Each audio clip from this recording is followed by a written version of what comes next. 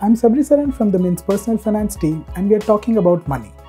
There are only limited tax-saving deductions available under the Income Tax Act, and it is important that we make the most of it. But we might have some preconceived notion about tax saving which aren't exactly true.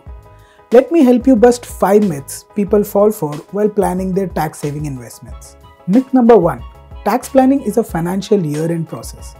The most common mistake that investors commit is to invest in tax-saving instruments only towards the end of the financial year.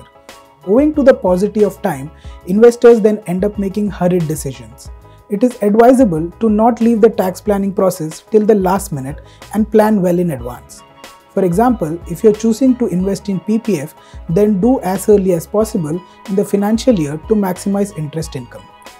Myth number 2 is life insurance is the best tax-saving option.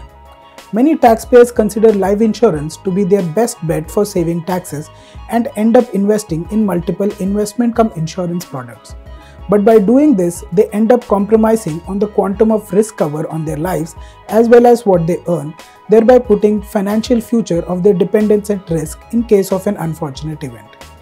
People invest in endowment plans or ULIPs to save tax under Section 80C. But remember, insurance is protection from risk and can never be an investment.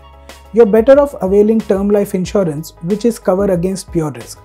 Mixing insurance and investment is a bad way of saving tax. Look at other tax-saving alternatives which offer higher returns post-tax. Myth number 3 is all mutual funds give tax benefits. All your mutual fund investments that you do don't qualify for tax deductions. Only investments in equity-linked savings schemes or ELSs qualify for tax deduction under Section 80C. However, do keep in mind that ELSs come with a lock-in period of 3 years, which is also one of the shortest lock-in periods compared to other Section 80C investments. You can also invest in ELSs using the SIP facility. This will help you allocate smaller amounts every month rather than having to put in a lump sum. Myth number 4 is fixed deposits and bank interest are not taxable. FDs is one of the most favorite products of middle-class Indian. However, the truth is that interest income earned from FD and post office savings account are taxed. Only the 5-year FD is eligible for tax exemption under Section 80C. Another common myth is there's no need to pay tax on interest earned from a bank fixed deposit as the bank has already deducted tax at source. However, this is not true. There could be tax liabilities depending on your income earned. If your annual income is Rs 8 lakh and you earn 30,000 interest on the FD, the bank deducts 10% tax at source, which is Rs 3,000. You fall in the higher tax bracket of 20%, you must pay an additional Rs 3,000 each year. Also, the interest that you receive from a savings account is taxable under the head Income from Other Sources.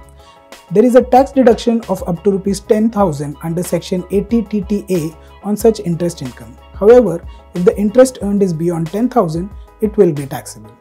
This deduction for senior citizen is up to Rs 50,000 under Section 80TTB. The last myth, that is the myth number 5, is invest in anything as long as it saves tax. When you leave your tax planning to last minute, one mistake that people end up doing is buying any product in the market as long as it helps you save tax. Many times investors view products as standalone tax-saving investments and do not consider how they fit in their overall portfolio requirement or asset allocation. Given that there are a plethora of products available, investors should evaluate product features in detail such as capital protection, risk versus return, lock-in period and so on, and not just the tax-saving aspect. As the financial year nears an end, make your tax-saving investments carefully if you haven't already done so. In any case, don't wait till 31 March to make your tax-saving investments. That's all from us on this episode of Why Not Mint Money. Thank you for watching.